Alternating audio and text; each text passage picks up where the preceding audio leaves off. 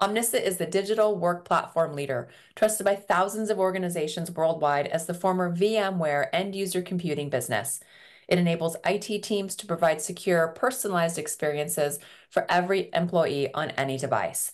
The Omnissa platform integrates multiple industry-leading solutions across unified endpoint management, virtual desktops and apps, digital employee experience, and security, plus compliance, based on the trusted Workspace ONE and Horizon product families. Check them out today at thisweekhealth.com/Omnissa. Today on Newsday. All this stuff can be done really at the bedside, whether you're in a hospital or home. And I think we can do this. We can help our customers reduce costs, provide better experiences for patients, and hopefully just improve healthcare overall, which is really the experience that we all want.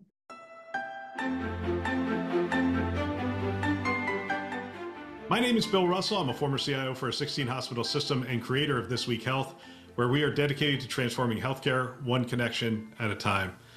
Newsday discusses the breaking news in healthcare with industry experts. Now, let's jump right in. All right, it's Newsday, and I'm joined by Ryan Biesing, the head of sales for healthcare on the East Coast for Omnissa. And Ryan, welcome to the show.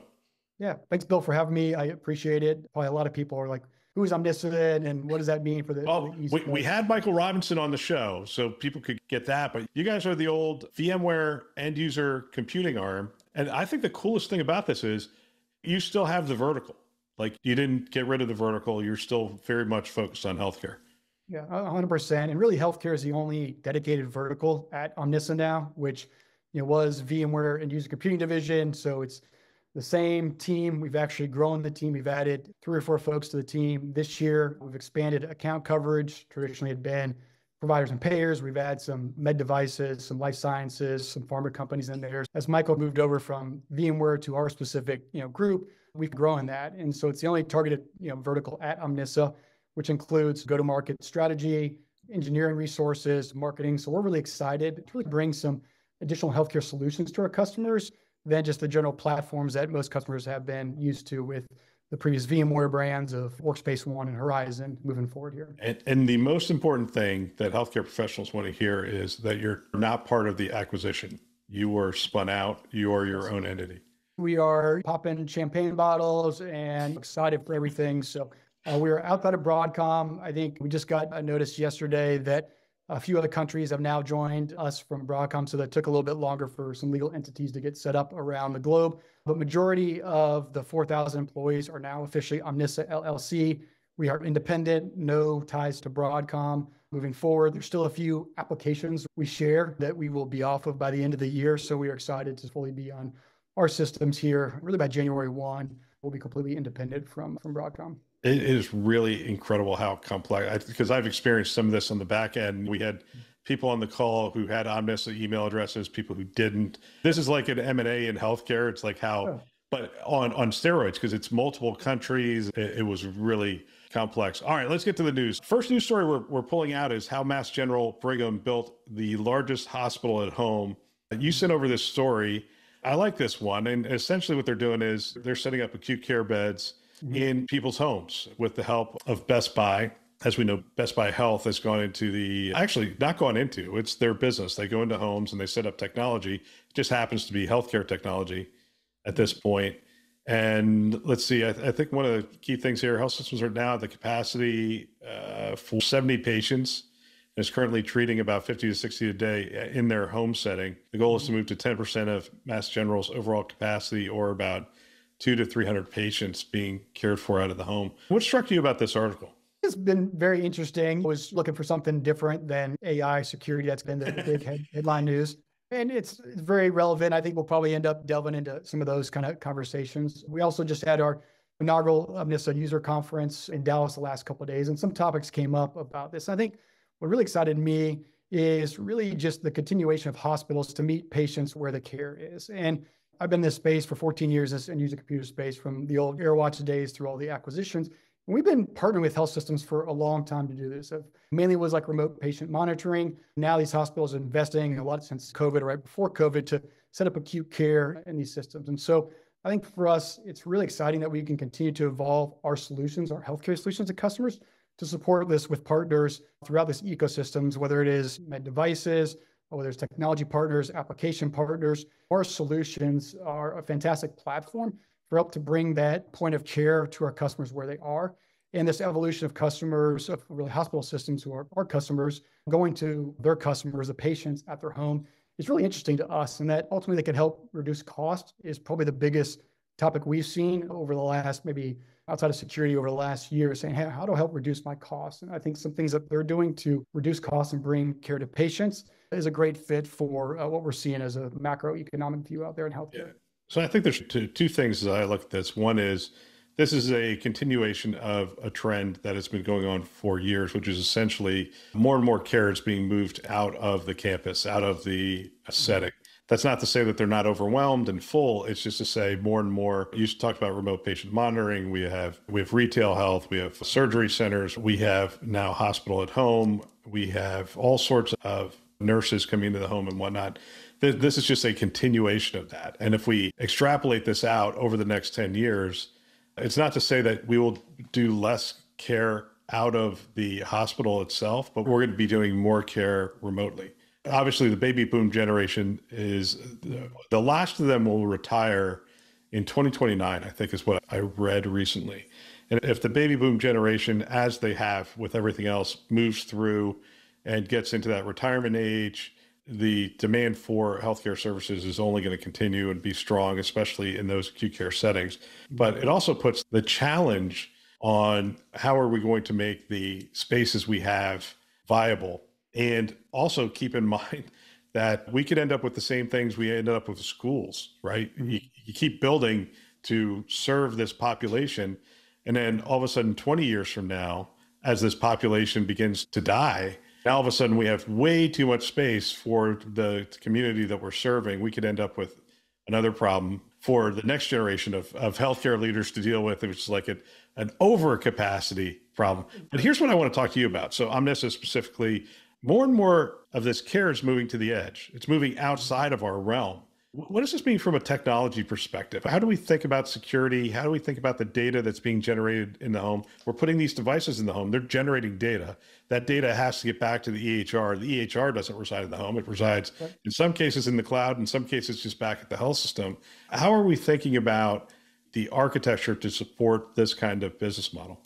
Yeah, no, fantastic question. I think that ends up being the challenge of getting the data back to the EHR and then making that data useful, and also making that experience seamless for that end user, whether I'm accessing it from a phone, whether it's accessed from a tablet, a remote session in a virtual app. And so I think that's a really key feature that the Omnissa platform enables, is a seamless end user experience to access any application on any device, really anywhere. And so the architecture that we set up with the platform is to have that sort of made seamless to the end user behind the scenes. They literally just pull up their phone, pull up their tablet, click on an app, and magically make it work. And so in the background, what the platform is doing is detecting all this data to say, hey, where is this user? Are they on network? Are they off network? What is the quality of service that user has to access for that application? What is the security for that application? Is it signed on individually? Is there single sign-on capabilities? And so what we've done is basically extrapolated all that potential end user frustration out and said, hey, go to this app, click on it,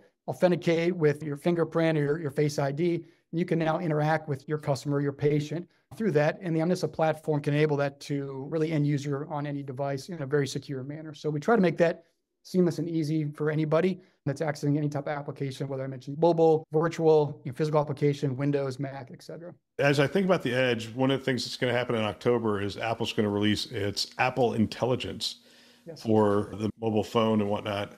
Do you think that's going to lead to more AI being developed at the edge, performing tasks and duties at the edge, and then just delivering the stuff back to the cloud that needs to be delivered? Sure, absolutely. I think you're pushing that data to the fingertips of users. Now you can search on your phone, you click on a website, and you just go to Google and it generates an AI result for that. I think naturally people are going to interact with that data more and more because it's extrapolated and put at our fingertips to just really, what is the result for this? How do I go and get the best answer for it? So I think the answer is yes.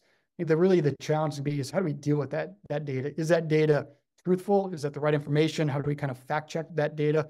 So I think that's always the challenge in this space, is making sure that the information we have is the right information to interact with. So as we go and get this data from the edge, we've got to bring it back and be able to validate that data. There's a lot of various applications that can create really fantastic interoperability to make sure that, hey, I'm cross-referencing data from 2 or 3 sources. If I'm making a recommendation, I'm giving the best recommendation to my patient as an example for this kind of medication or this kind of procedure. So I think it's something we're going to have to deal with. And I don't know if it's been really figured out yet.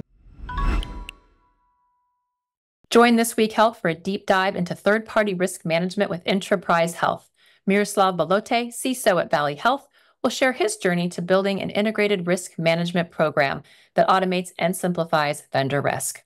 Alongside experts George Pappas and Scott Matilla from Enterprise Health, this session will cover the latest challenges and practical solutions in managing cybersecurity threats. Don't miss this valuable conversation on protecting your organization and improving compliance without overburdening your team. You can register now at thisweekhealth.com/cybersecurity priorities to secure your spot.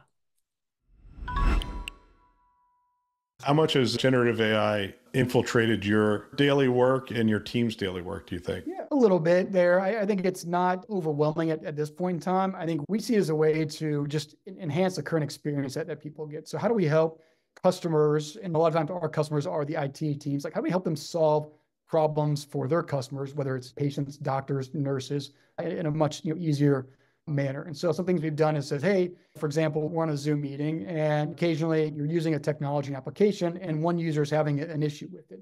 We can go and quickly detect things like that we've been doing for a couple of years, anomalies, provide root cause analysis out there. And now we're bringing these sort of generative AI just to do some basic search text and say, hey, who else has this version of Zoom out there that's having issues? Populate these results for our customers, and they can go and detect across maybe hundreds or thousands of users where there might be issues in their environment. So we're using Gen AI to really enhance that experience for our customers, which is typically IT, to solve problems before their end users say, hey, let me pick up the phone and you ever done that? But you're not using it yourself. I'm not using it myself a ton. No, not on a day-to-day basis. I think it's something that we're trying to embed more in our platform to better support the needs. For myself, it's a little bit of search results, finding answers, those kind of things, but it's not, I think, taking over my daily workflow and daily lifestyle yet. Yeah, it's been interesting. So I did get a license for everybody in my team, but it's only 13 people, so it's not going to break the bank. And I asked that question on a staff meeting recently, is how are you using this? Are you using this? And I would say over half the team is using it multiple times a day in the course of their job to fine tune an email. It's a lot of words at this point, right? So it's fine tuning some documents they're putting together or some marketing they're putting together or something that's going out. And the other area that people were talking about is they keep going into tools, like on the web, they keep going into tools, and the tools now have a button there that says, would you like AI to do this for you? Like, you gave us enough information, we could write the rest of this. I posted a job this morning and I put in some information. It said, would you like us to write the job description? I'm like, I'm curious what you would write. And so I clicked the button and it wrote some stuff. And I'm like, I didn't use it, but I'll tell you, I did pull stuff from it. And I'm like, oh, yeah, that's good. I should have included that and whatnot. It was pretty interesting. It's starting to show up in our everyday tools. It's just like our iPhone. It's going to show up on our iPhone. And now all of a sudden, my 87-year-old father is going to have access to AI and he's going to be like, hey, how do I use this? Exactly. And that's a good point. I actually did have a rec. So we added somebody to my team in the last week or two here. And so I didn't use it personally, but working with our recruiting team, they did use it. They go and gathered previous job postings and things like that. They actually ran it through some tools and we ended up leveraging more of the previous stuff we had used, but a lot of the functionings around that was used by HR and recruiting. Marketing does use it a little bit. We took, as we moved to Omnissa, we had to update the brand, update sort of our healthcare solutions for our customers as we're going and talking about just who we are, what we do, who do we support. So there's been a little bit of it used from a day-to-day basis, not as much from specifically me and my team, but from cross functions in the company. Then yes, it's starting to be used a little bit more. We'll close on this. I just haven't done a Newsday, I think, since the Apple announcements. And so Apple did a couple things around healthcare. One is FDA approved sleep apnea monitoring. And then the second is around the AirPods as a hearing aid device is pretty fascinating as well. I know that Tim Cook, many years ago, I think 3-4 years ago, said he believed that the biggest impact Apple was going to have on the world was going to be around healthcare. And he continues, he doesn't overwhelm us with, hey, look what we're rolling out. It's, hey, we figured out how to get the watch to do this. And we figured out how to get the AirPods to do this. And they just keep adding it in. And because these devices are with us every day, this phone doesn't leave my side for maybe 8 hours a day. The rest of the time it's with me. He sees a great opportunity to utilize the information that it could passively collect and to augment some of the challenges we have in hearing and sleeping and those kinds of things. I know you sent over this article as well. What's your take on what Apple's doing these days? I think it's fantastic. I think it's the whole consumerization of healthcare. I love the ability. I was a former college athlete. My brother was a pro football player, very big into health, wellness, and fitness. I think having this data is huge. And so I think the more that the technology enables us to have this data, the better that we can continue to take care of ourselves, improve our life, and really ultimately help take control of our healthcare. And so now that we have this data, it's more available. As we go and needing care, my parents get to the age of being baby boomer children, retired and needing more care, like we have all this fantastic data that we can take. And so I think these two articles that we have really tie together to say, hey, now that I have this data that's on my watch, on my phone, on an Oura ring, a Whoop strap, whatever it may be, how do I help improve the overall care for that person in the setting that they want to be at? And partly just a quick example of some things that resonate of why this is also personal is that I've got 2 daughters under 2, so we're crazy busy, but fun, exciting time here. Our first daughter, we had a birth in a hospital. Everything went fine, good experience overall. But secondly, we had an at-home birth for our second daughter. And it was just a complete game changer for the experience. Quality of service was much more intimate, less noises and bells going off. And I think the more that we can push some of this care to where the user wants to be, they had the Butterfly device from GE, doing all sort of the ultrasounds and monitoring. All this stuff can be done really at the bedside, whether you're in a hospital or home. And I think we can do this. We can help our customers reduce costs, provide better experiences for patients, and hopefully just improve healthcare overall, which is really the experience that we all want. Ryan, I didn't know that was a thing. My wife tells a story of her mother was born in the home that she lived in her entire life. And when I talked to her mom about it, she just, that's just the way things were done back then. And then they all went to hospitals. Are we starting to come back to the home? I think we're seeing a little bit of that and threw a curveball at you there. But yeah, I think the quality of care that we felt we got, let alone the bill, was significantly different between the hospital bill and the at-home bill. I think was much more reasonable for that. I think you're seeing a shift from that. I think part of it was COVID happened and like you didn't go in if you didn't need it. And so that if you can provide care in a much more intimate setting with really the same tools that we had in a hospital for monitoring my wife and the baby and all this kind of stuff are really the same with this fantastic technology. I think we're starting to see a little bit of a shift and people feel more comfortable with that versus, hey, you're pregnant, you schedule it, you go to this, which is fantastic. I'm glad there's a fantastic medical care out there, but I think you're seeing a little bit of shift of people open to more natural delivery, natural medicine versus just going straight to other avenues in the future. This episode could be titled The Ever Evolving Venues of Care. It's a really fun time. Ryan, I want to thank you for your time. I want to thank you for coming on the show. It's been great talking. I appreciate it. Thanks again. Thanks for listening to Newsday. There's a lot happening in our industry, and while Newsday covers interesting stuff, another way to stay informed is by subscribing to our daily insights email, which delivers expertly curated health IT news straight to your inbox. Sign up at thisweekhealth.com/news. Thanks for listening. That's all for now.